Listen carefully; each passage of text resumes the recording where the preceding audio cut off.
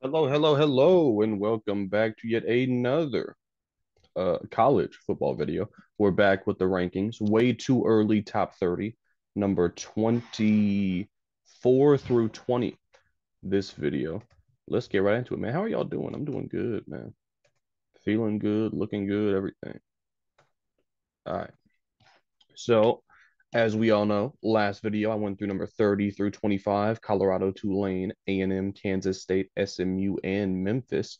And in this one, we're going to finish off the playoff long shots, the last group of those teams where they could make the playoff, possibly if they win the division. A few group of five teams, stuff like that, lesser power four teams.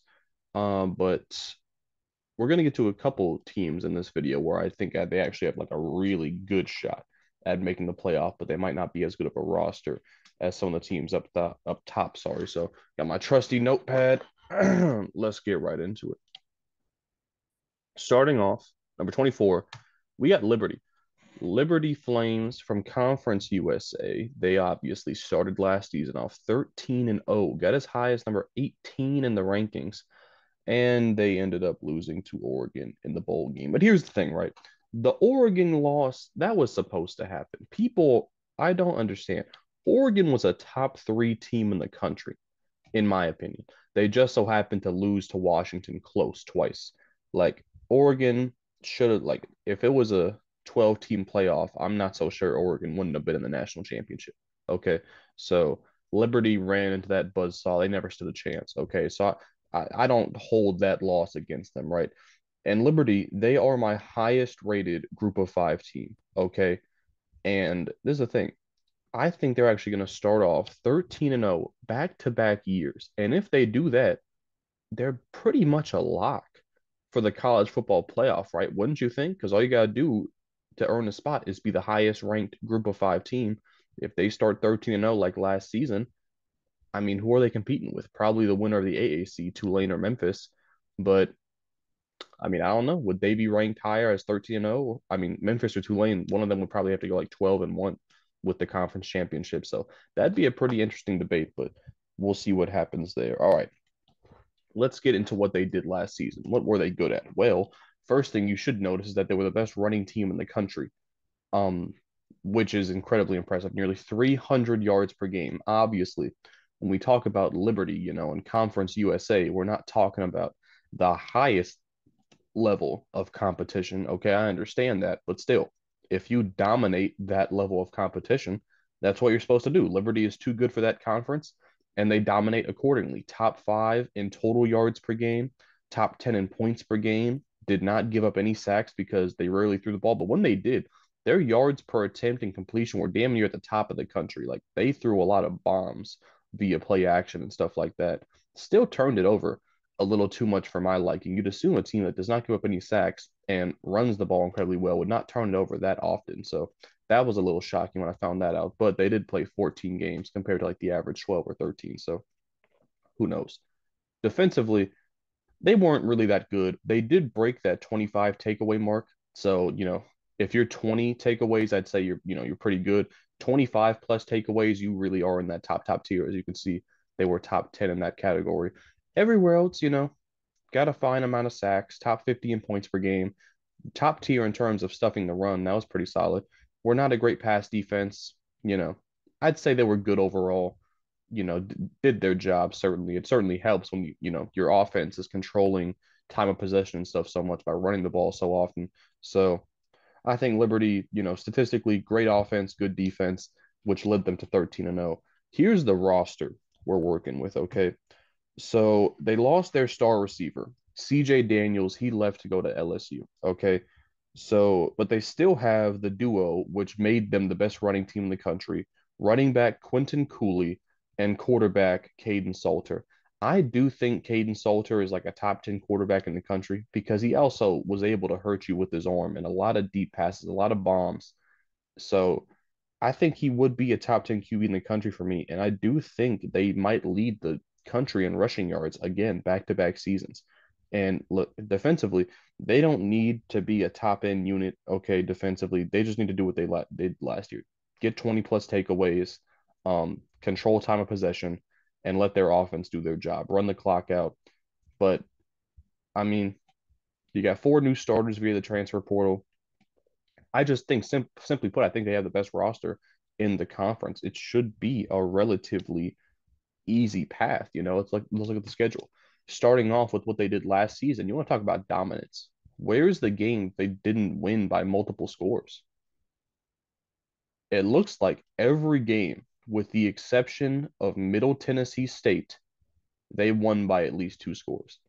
And starting at Middle Tennessee State, they had their last seven regular season games, including the conference championship, they scored 40 points 6 out of 7 times. And the only non 40 piece was Old Dominion, which they scored 38. So they hit the road, like they found their groove and they were just almost impossible to stop. Like these Conference USA teams just they had no answer. And obviously we know what happened when they ran into Oregon. That was not a fair matchup for them, by the way. I would have loved to see them versus LSU, just putting that out there.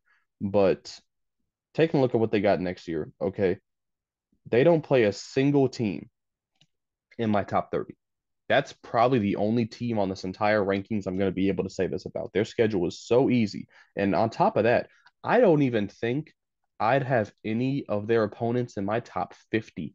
Maybe App State, if they still have that quarterback. I don't know if he's still there or not, but they're the only team that I would even consider putting in my top 50 or 60.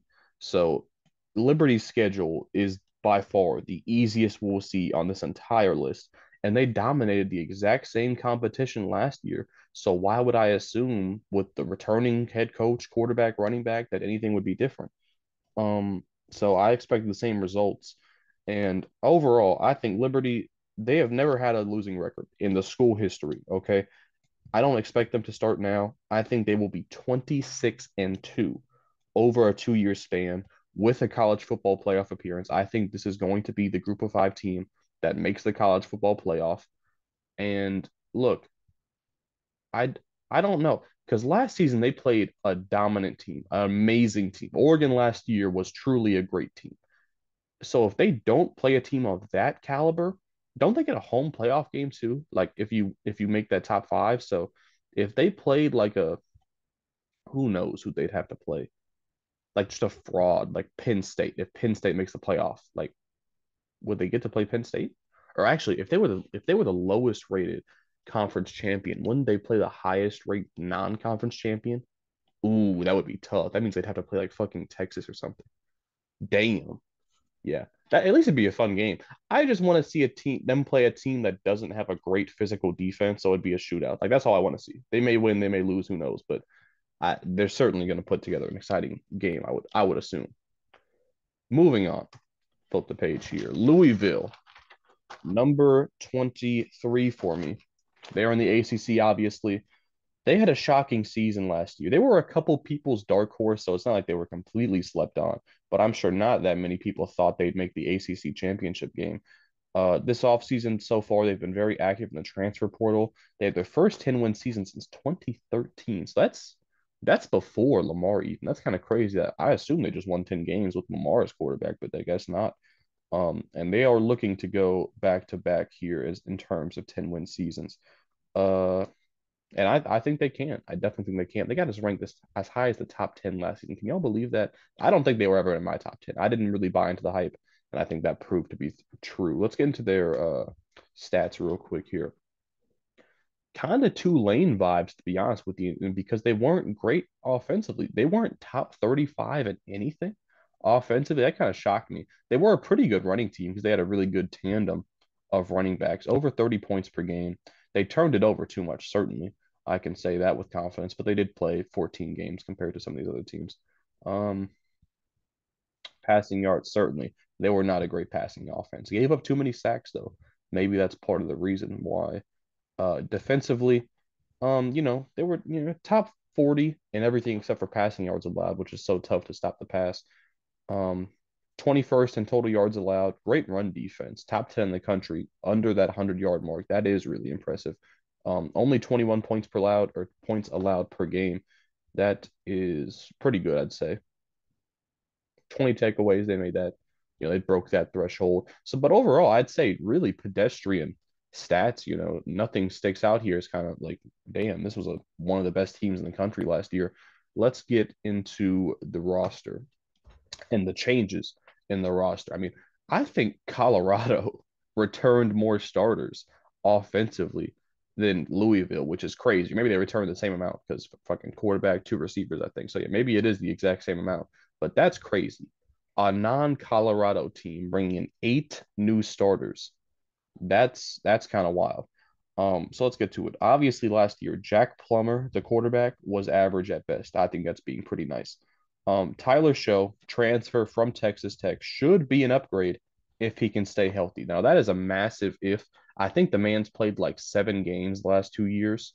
Like he legit just cannot stay healthy. So it's almost a pretty big fucking risk. Like you want that guy, the guy that cannot play more than fucking 5 games in a season. So I don't know. I really don't know how to feel about Tyler Show. If he's healthy, I'd say he's a pretty good quarterback, but he's never fucking healthy. So I don't know how to feel about it. It's tough to judge and predict that. They did lose both their star running backs to the NFL, which by the way, they combined for nearly 2,500 yards and 25 touchdowns. So that is a massive chunk of their offense. They lost the NFL. I think they're gonna try and switch it up a little bit. They brought in Colin Lacey from South Alabama, I believe. I think he led the country in receiving yards last year. Maybe no, I don't think he led the country, but he certainly was up there. I think he broke 1,300 last year out South Alabama. So he was a massive get in the transfer portal. Also brought in Ja'Cory Brooks from Alabama. He had a really good year 2 years ago. Didn't play as much last season, but I think that's a big addition as well. Um, so obviously, massive additions to the wide receiver core. I think they're going to try and shift to a more pass heavy offense, by losing both their running backs, upgrading at quarterback, upgrading at wide receiver, at least, from the outside looking in. That seems like what they're trying to do. Donald Chaney is the new running back, but he only had 500 yards last season at Miami. So obviously, now that he's the number one, I expect a big season, but still, obviously, not nearly what they had last season in terms of running back talent. Defensively, they return Ashton Gillette, who had 11 sacks last season. He is their guy. He's their impact player, their star defensively. They lost a couple players to the NFL, but overall, we saw their defense was pretty good overall. They returned 7 starters, it looks like right here. So I'm not too concerned, with the loss of talent there. Let's take a look at their schedule. We know what they did last season. Started off as that 9-1, 10-1 actually. That a weird loss to fucking Pitt.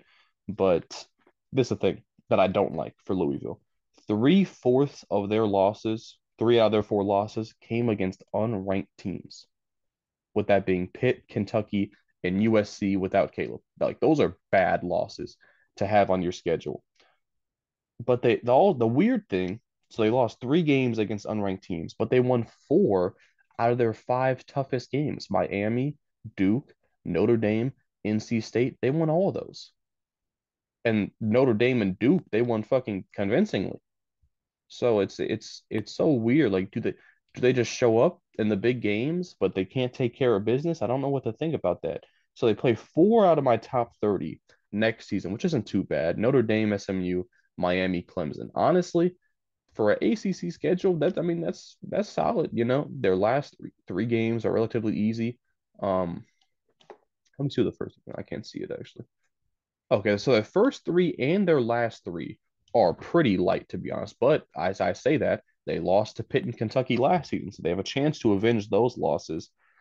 So if I'm just looking at the schedule, I say, okay, sorry, I'm probably thinking 9 to 10 wins in the regular season, maybe.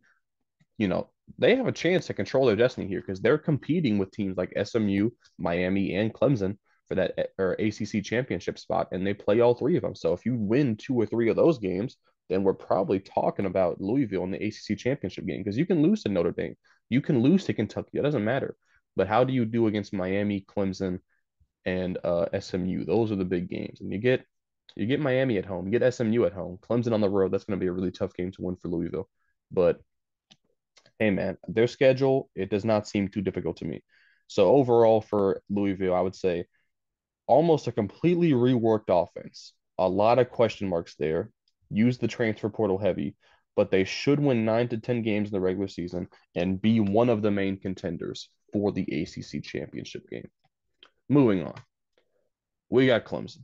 Clemson at 22 for me. And listen, guys, there's going to be a lot of ranting in this segment here because Clemson is one of the only teams I truly hate. And I wouldn't even say it's the team, but Dabo Sweeney, I just cannot stand the man. He is a complete idiot because he refuses to use the transfer portal. It is mind-boggling to me that the man is allowed to just take a moral stance on his team being worse. And that's so like, you know what, like, no, it's okay. Like nobody cares. It's like I it's one of the strangest things in college football. They just barely, by the way, barely managed to go 4-4 last year in the ACC. They were 5-0 against non-ACC teams. But in the ACC, the weakest Power 5 conference, they went 500. Like that is insane to me. And it's the first time since 2010 that they've won less than 10 games. They had a chance. They had a bowl game. They won that shit. But before the bowl game, they were fucking 8-4. So it's like they were awful last year. They were awful.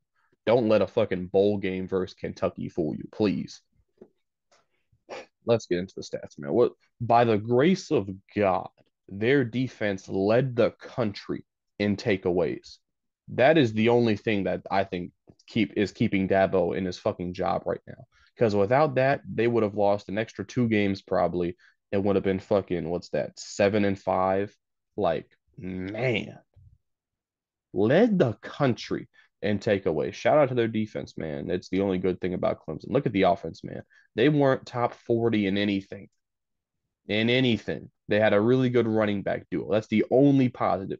Phil Maffa and Will Shipley were a pretty good running back tandem. That's the only thing I can say about the Clemson offense. They didn't crack 30 points a game. They were 50th in yards per game. They were not able to throw the ball effectively. Worse than fucking Louisville.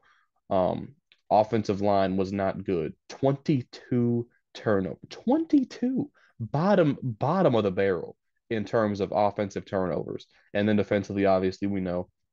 And I was hating on Clemson's defense, by the way. I said this year they wouldn't be top 20. I was wrong. I was objectively wrong.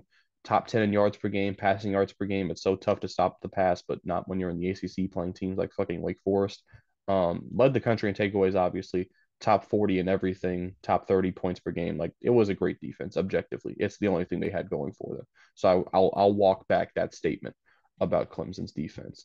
Getting into the fucking roster here. I got a lot to say.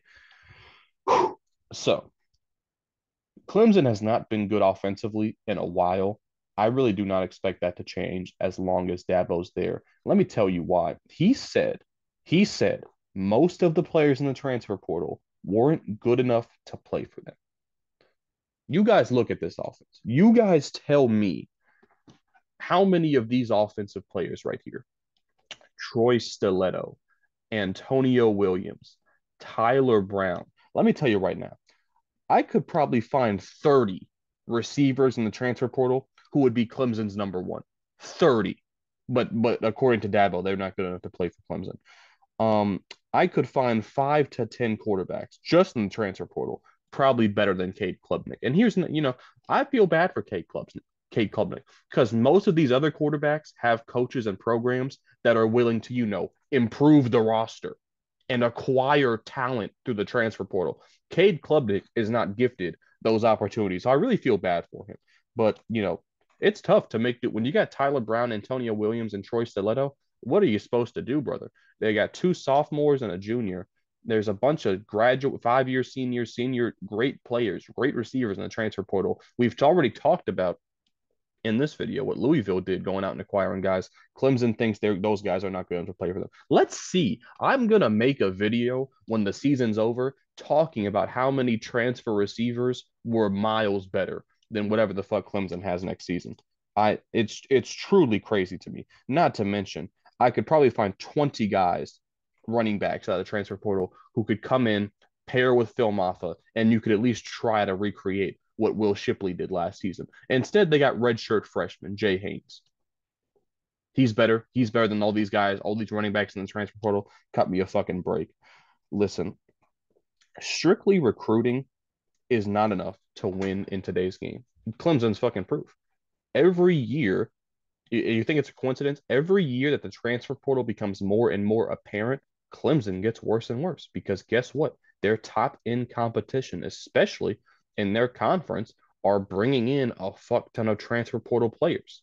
So they're getting the same amount relatively, slightly worse recruiting, I guess, out of high school that Clemson's getting, but they don't have to wait for these guys, wait 3 or 4 years for these guys to develop into good players. They can go and pick out the good players out of the transfer portal right away.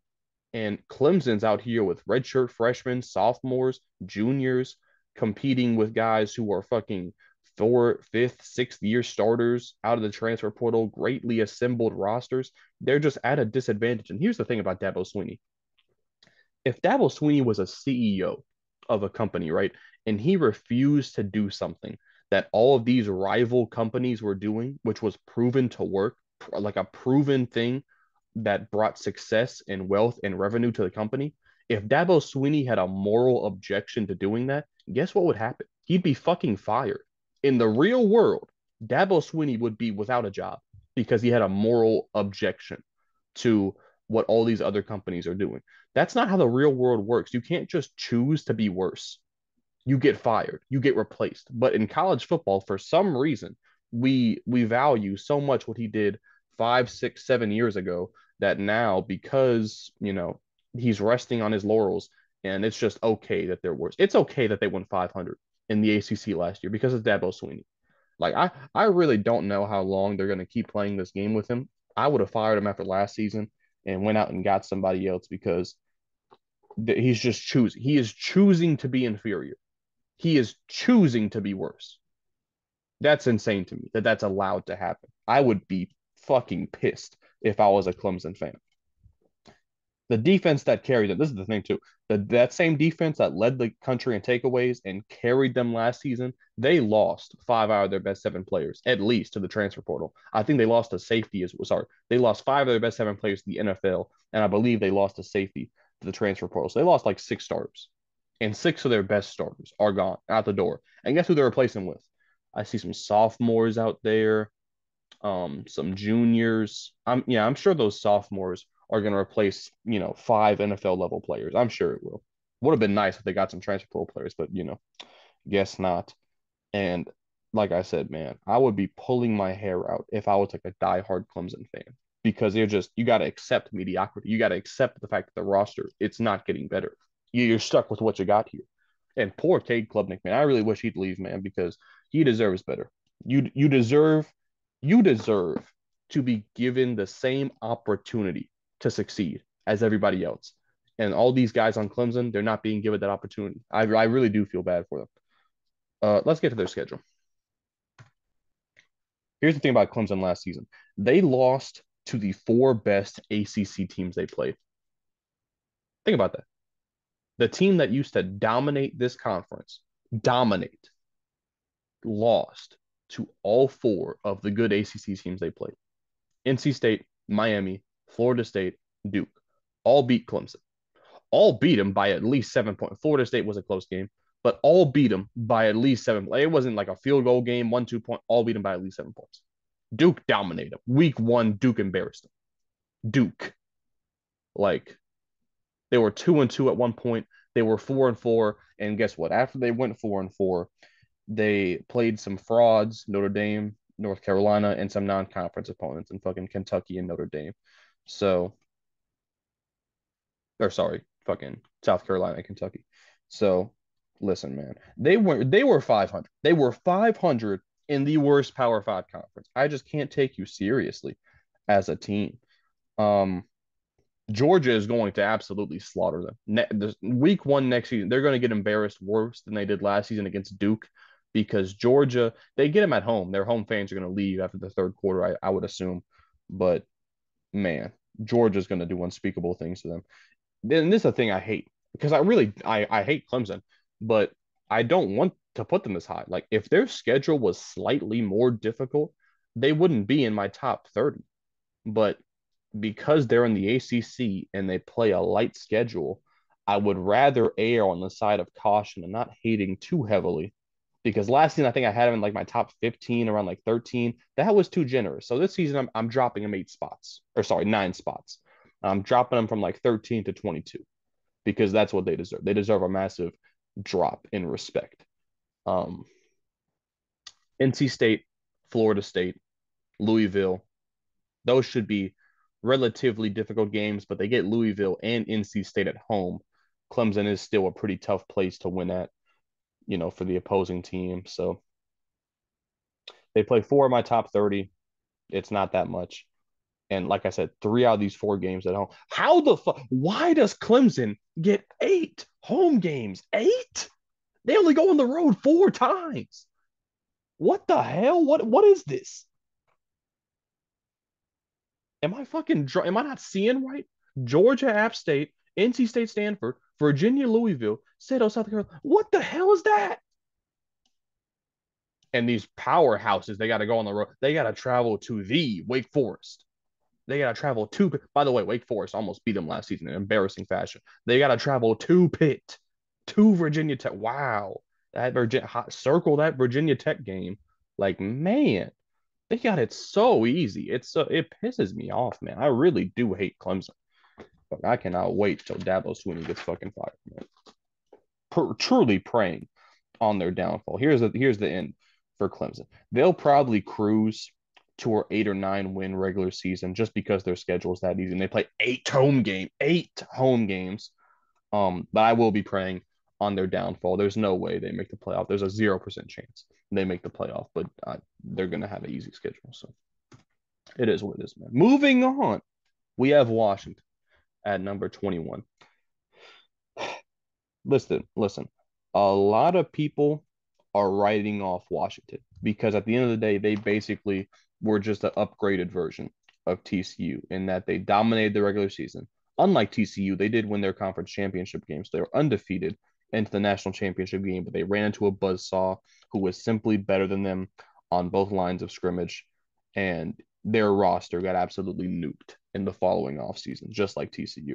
So most people are writing them off. Okay. But I'm going to highlight some of the moves they made because I do think they are going to rebound better than TCU did. So let's get into that, man. It's almost disingenuous showing you the stats from last season because it's a completely different team and a new conference with a new coach and everything like that. But I think we can still highlight some of the things they did last season. Obviously, they were one of the best passing games in the country. They did that while also having such a good offensive line that they were bottom 5 in sacks allowed. They did turn it over too much, but they played 15 games compared to the average 12 or 13. Um, Defensively, they weren't great to be honest. Their defense proved to be their weakness, but situationally, Washington's defense was actually pretty impressive. Like I'm gonna get to a couple games where they struggled offensively, but their defense did pull through. Um, let's get to that roster though, because these stats, it's a whole new team. As you can see, I believe that they only return 3 starters on offense, and those 3 starters, it might be less than that because the only 3, because I know that they lost 8 players at least to the draft. So offensively, I believe the only players that even can be the same are their left guard, center, and right guard. But wait, look at that. Their left guard's a redshirt freshman, so he's new. Their center's a sophomore, which means he would have been a freshman. He might be. They might have 10 new starters on offense. That's insane. That's insane. But the good news is 1, 2, 3, 4, 5, 6, 7 of those guys were already with the team. So that's usually a pretty, that's an easier transition than bringing in, like Colorado, a whole new team from the transfer portal. Um, they brought in Jed Fish from Arizona. He's the new head coach. I like that hire. I think it's a pretty good hire. Arizona last season was very respectable, and Jed Fish built that program back up from pretty much nothing. So I like that hire as head coach. Um, Here's the thing about Will Rogers because he's the new quarterback. I shitted on him a lot last year at Mississippi State because he was ass, but the team was ass, the offense was ass. Pretty much, it was a horrible situation. Obviously, after the late Mike Leach died. So Will Rogers, if it works, if he fits in, he could be the third best quarterback in the Big Ten, and maybe even the second best. Honestly, all bias aside, would you rather have Will Rogers or Will Howard? I'm sure a lot of people would take I'm sure a lot of Ohio State fans would rather have Will Rogers. So I'm not sure. He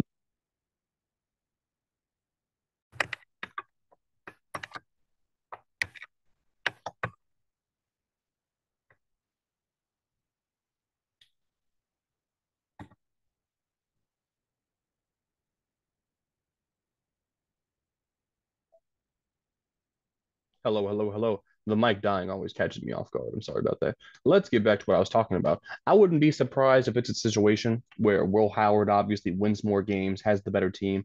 But if we break down the stats, Will Rogers was actually the better quarterback at the end of the season. So, hey, having a top two, three quarterback in the conference, that's still a pretty good sign right there. Um, I love their running, but their running back tandem, Jonah Coleman from Arizona coming along with Jed Fish and Cam Davis. Here's the thing about Cameron Davis. He was supposed to be their number one last season. He got hurt before the season started, and then Dylan Johnson obviously took over and did very well. But Cam Davis was supposed to be their guy. He had like 13 touchdowns in 2022. So Jonah Coleman, Cameron Davis, I love that duo right there. That's the strength of this offense in my eyes, which is good for a new Big Ten. Having two running backs that you like, that's kind of the standard in the Big Ten. And Jeremiah Hunter, he's their new wide receiver one. He comes in from Cal, and obviously Cal is not known for their passing game, but Jeremiah Hunter still put together a really respectable stat line over there. So I think he's going to step in and be Will Rogers' favorite target. So I look at this offense, and it's better than I thought it would be. Like I thought it'd just be absolutely gutted, and it was. But the guys they brought in, Will Rogers, Jonah Coleman, Cam Davis, Jeremiah Hunter, those are all basically new players, and I think they're good. Like Denzel Boston, Giles Jackson, they should be solid. The offensive line is what I'm really concerned with because they were so good last season, but you lost a couple of those players, and it's going to be tough to replace, especially both tackles. Both tackles you lost. It's tough, man. But if they can just run the ball, take some pressure off of Will Rogers, I really do think this could still be a dangerous offense. Defensively, they need to learn how to generate pressure without Braylon Trice because he basically was their pass rush. Like if he wasn't getting home, nobody was. So without him, they got to figure something out because or else it's going to be bad. And listen, I'm not sure how Washington isn't going to be worse than they were last season. Like it's just like defensively, I mean, like it's you lost Jabbar Muhammad, your best secondary player. You lost Bryce or Braylon Trice, your best defender on the entire team. You lost a couple, like you like lost a safety, you lost a linebacker, good tacklers. Like they're going to be worse. The question is how worse. Like that's the only thing I'm concerned about because like it's going to be bad. It's going to be pretty bad defensively. Like I don't expect like the only thing that kind of saves them is that in the Big Ten, they're not going to be playing many explosive offenses. Like the only team that they play on their schedule that I'm like I'd be concerned is going to put up like 40 plus on them is Oregon. But everybody else, I feel like they could pretty much just deal with it and keep it close. And their offense, they might just win a close game depending on how good they are situationally. Because last season, let's get into it. They won every close game that they were in. Like if it was close, Washington was winning that game. And let me point out what I was talking about their defense last season, how they came in clutch. That Arizona State game that they played, that was their defense that won them that game. Their offense couldn't do shit. And their defense came, they had like a pick six late that won them the game. The game against Oregon State, their defense kept them in it. Like they had moments like Utah, they held Utah scoreless like the entire second half, I think. Like their defense really did step up what they need when they needed to. Texas, obviously, they stopped Texas at the end of the game. So, like I said, man, or both Oregon games, their defense, while yes, it wasn't good statistically, they still had their moments, and that's why they were able to win their first 14 games in close fashion most of the time. Um, Here's the thing though, look at all the teams they played. Did I write this down? Yeah, look at the teams they played last season. Let's just count them. Teams that they played that were ranked at some point: Arizona, Oregon, USC, Utah, Oregon State, Washington State, Oregon, Texas, Michigan. They played 9 teams last year that were ranked in the top 18 at one point, I think, and they were 8-1 against them. Like they were battle tested last year. They don't have many of those players, but they were absolutely battle tested last season. Next season, they only play three of my top 30. And that's Michigan, that's Penn State, that's Oregon. So like the others on there, like this isn't a tough schedule. Iowa, come on, it's Iowa. USC, come on, there it's USC. UCLA, not tough. Like Rutgers, not tough. Northwestern, not tough. Like these are teams. Washington State, like Washington State, Northwestern, Rutgers, Iowa, USC, UCLA. I'm expecting them to win like five out of those six. I would expect that, honestly. So even when you look at their tough games, Oregon on the road, I'm penciling that in. There's no way they win that game. On the road at Oregon, they just can't win that. But at Penn State, that's going to be tough. But they get Michigan at home. Michigan's not that good offensively, man. Like Washington has the much better offense than Michigan. So I expect that to be a really close game. I expect the Penn State game to be really close. Penn State can't throw the ball. They can't throw the football. So their defense is going to be tough. They might get to Washington, but I don't know, man. Like I think they could win both of Penn State, Michigan, certainly split it. So I do expect them to drop like one game to their regular schedule, but I'm looking at it, man. I think they could pull out 10 wins. I could see it with a bowl game. They probably need one. They probably need a bowl game. Like I think a 9-3 regular season is very possible. Like probably 9 wins overall, but they could get to 10. Like I'm not ready to rule out Washington. Here's the thing. I could also see them completely falling apart. Like Will Rogers straight up just does not work. Their defense sucks. Like I could see that happening. Like they might not be good enough in the Big Ten on either line of scrimmage. But 10 wins, I can see it, man. I can see 10 wins. Like 10-3 at the end of the year. That would be amazing. Like if they won 9 games, like everybody should clap it up. Like good job, Washington. But if they won 10, wow, that would be so impressive, man. Because they got nuked. Their roster was nuked. Moving on to the Oklahoma Sooners. Sorry, they are not Big 12 anymore. They are now in the SEC. I was wrong about that.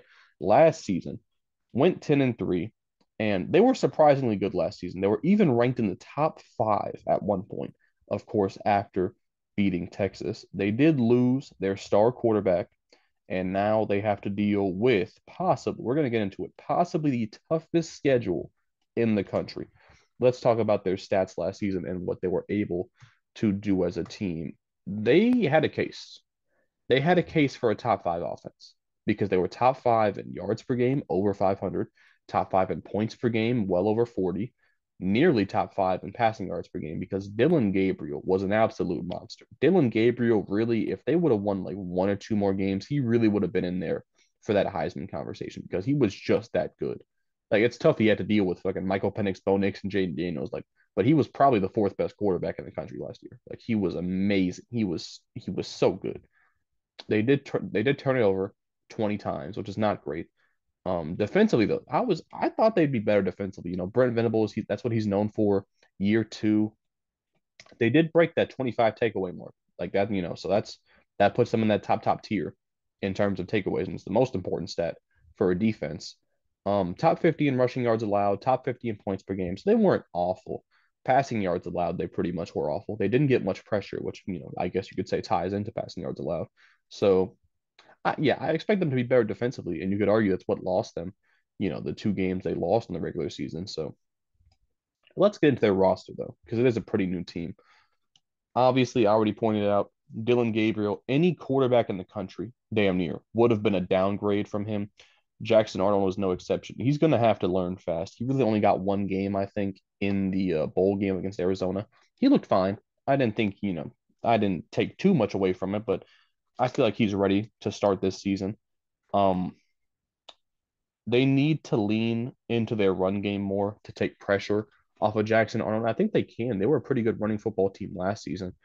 Gavin Sawchuk, Javante Barnes.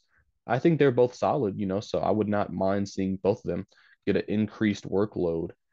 Um, what else? They did replace Drake Stoops. He was their best receiver last season. They replaced him with Deion Burks out of Purdue. Deion Burks probably going to be their new number 1 receiver. And overall, I do think that improves the wide receiving core overall. Jaleel Farouk, Andrew Anthony get another year of experience. Nick Anderson as a wide receiver four, I like that a lot. Dion Burks, like I said, should be a 1,000-yard guy on at least on paper. So, but they also did change a lot of changes to their offensive line. Three new starters there at least. That is going to be interesting to see how that plays out. But overall, it's a good offense. I look at it, I don't really see any flaws or holes besides a young quarterback, but I think he should be a good quarterback. So nothing really negative to say about their offense. Defensively, they're rocking with pretty much the same unit, which I don't know if I like or not. Only brought in one new starter. So they definitely need to get more pressure. In the SEC, if you can't get after the quarterback, you're going to get picked apart. So Danny Stutzman returns though. Dominant linebacker. He's their best player defensively. Let's get into their schedule. They lost. This is the thing I don't like. They lost three of their four toughest games. Okay. They took care of business. They beat pretty much everybody else. You know, beat beat SMU handedly. That was a good win. Obviously, Texas, their big win, dominated teams like West Virginia. How many did they score? They had 5 games where they scored 50, 3 games where they scored 60. Like their offense was truly explosive. But the game against Kansas, a backup court, I think that was Jason Bean that beat them in Kansas. The weather conditions were crazy, but they lost to Kansas that day. Their defense did not show up. Oklahoma State, you could say it was a mix of both. I think Ollie Gordon had like 200 yards that game. But this is the thing. This is the thing. Let's take a look at next season, right? They play 7 of my top 30 next season. It might be the toughest schedule in the country. And let's just run through it.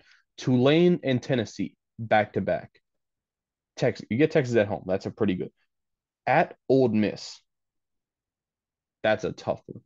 Their final 3 at Missouri, versus Alabama, at LSU. That final 3 might be the toughest in the country. Like, and this isn't, it's not just, isn't they play 7 of my top 30. They play 6 of my top 16, 15. Like, oh my God, that shit just gave me chills looking at it just now. They play like 6 of the 8 best teams in the SEC.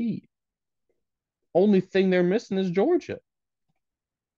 So I'm gonna pray for Oklahoma. This is a sad thing. They could be a really good team. Like they could be a borderline great team, Oklahoma, and win 8 games. Like their schedule is just that tough.